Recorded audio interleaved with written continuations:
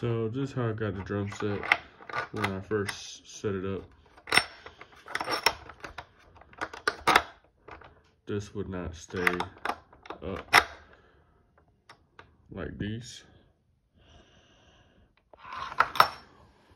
like those. So call them, sent back the replacement parts. So I'm about to install them. It's just 2 screws. Then just put it right there. The hoops, the base hoops were also scuffed up pretty bad on some of these, on one of these. And they also sent me a replacement.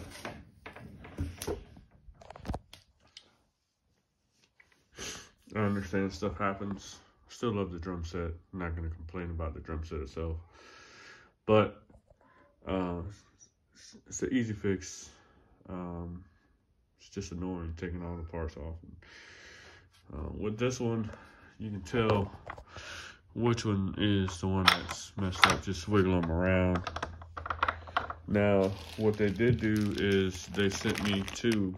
There's one, and then here's the other one. So they did send me 2, which is very nice of them. So there it is, guys. There's the new one. Just put those screws in, and let's take a look at what's going on in this one. So it seems like this piece just came out of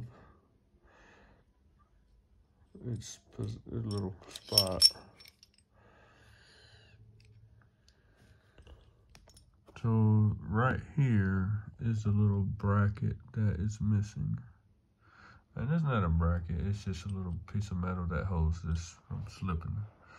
And it was missing on this one, which causes this one just to go straight down. So that was it. So if this happens to one of your new drum sets, just call the company that you ordered it from and they'll send it to you. I called them as soon as I got it.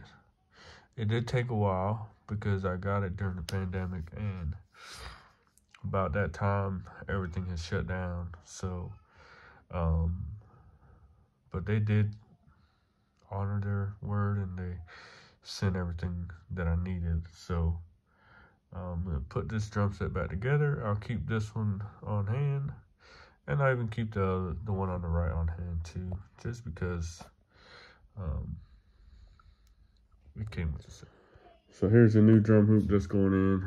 I was debating on whether I should put it in right now or if I should just save it till the other one wears out completely. But I am gonna be doing some videos, and I guess I'll just put one on and then